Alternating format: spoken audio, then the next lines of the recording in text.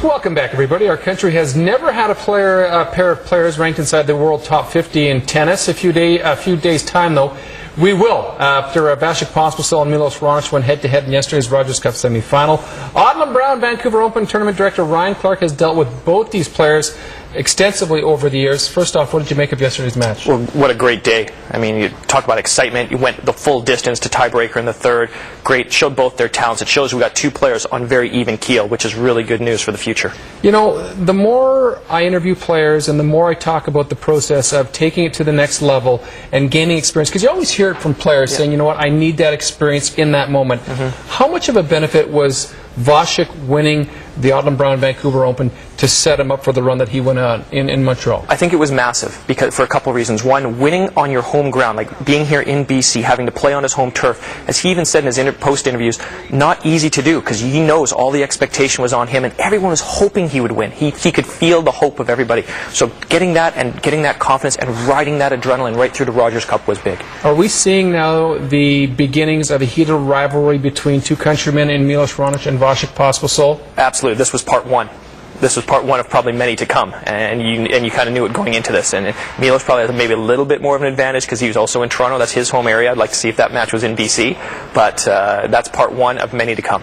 Okay, now to see these two go head-to-head, and there wasn't a lot of affection during this match or even afterwards. I think that's a good thing. That's a good thing. It means Vasek wants it, and that's good. I mean, I'm speaking from BC terms here. It means he wants to be the guy. He wants to be the number one. He's not just going to say, okay, Milos, you've been the number one guy. It's yours. No, no, no. He wants to be number one, too. So good on him. His game evolved, and I know chatting with him the last 3-4 years, we saw him in doubles, and then I think he made it a concerted effort 2-3 years ago to get the singles game going, exactly. And we've seen it. He didn't want to be cast type, and I remember talking to him a few years ago when he was first coming up, you know, those first couple of years out of juniors, it wasn't as easy for him. He wasn't getting the breakthroughs that he wanted to in singles, whereas Milos broke through quickly, and people were saying, well, just be, you know, you could probably be one of the best doubles players in the world, and he said, no, I don't want to get cast type early as just a doubles guy. I'm going to stay the course, and again, kudos to him for staying the course and believing in himself to become the singles player. They both had goals at the start of the season. It's funny because when we interviewed them and asked them about what their goals are for the upcoming year, they like to keep it themselves. Vasek said during this tournament that he wanted to break through the top 70 of the world. Rankings come out, he's going to be probably 40, it looks like. Milos Raonic right now ranked 13th in the world. His goal is to be top 10.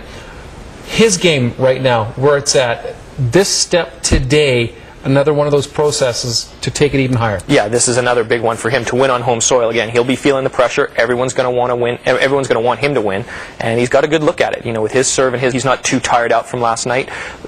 Wisely though, luckily they were the first match, so he's not going to be as tired. He's gotten more rest than Nadal has.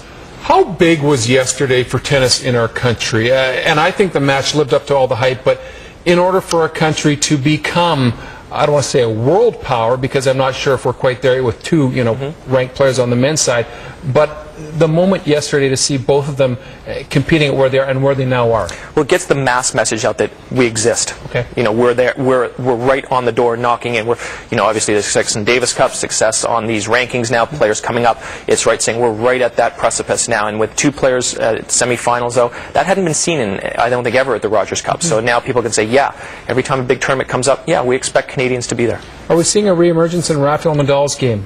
He's played very well in his comeback. Surprising, actually. I thought, you know, with his knees on the hard courts, it would be surprising if he'd get through. We'll find out if it carries through to the U.S. Open. He's still got another big tournament in Cincinnati and then U.S. Open, so we'll see if the knees hold up. But so far, so good for him. What does Milos Raonic have to do today, or what does he have to prove to himself against this match against Rafa? Because we've mentioned all morning long he's 0 for 3. What do we need to see from him today, win or lose in this match? Take charge. You know, he can decide whether he wins the match or not. Don't let Nadal move you around side to side. If this becomes a running race, Nadal will run away with it. Milos needs to use his big serves and big shots and make Rafael move side to side. We've mapped our way, I think, quite well in the last year or 2 years with Davis Cup. People starting to look at Canada on the world stage now saying, no longer pushover. We can no longer bring our B squad like we saw with Italy. Yeah, you can't bring the B squad. You've got to bring the A squads, and people are going to know that now. It's there. The rankings show it. The results show it. we're there. And that's, you know, just good years of good work leading up. You know, this didn't just come overnight. This is just years of building the platforms up through the years. Okay, I'm going to put you on the spot. Who wins today's match, Milos or Rafael Nadal? Milos in 3. Wow. In 3. I think because he had, smartly, they scheduled him to be the afternoon match, whereas Nadal played the night match, and they went 3 sets, so he's had a little bit less rest than Milos. So luckily, he had a little rest. Always appreciate it. Lynn, who knows? Fingers crossed. Maybe we hear it here first, courtesy of Ryan Clark. Very nice. Thanks, Ryan. I like that. I like that too. Do you hear that? Just heard some thunder. Loud, loud.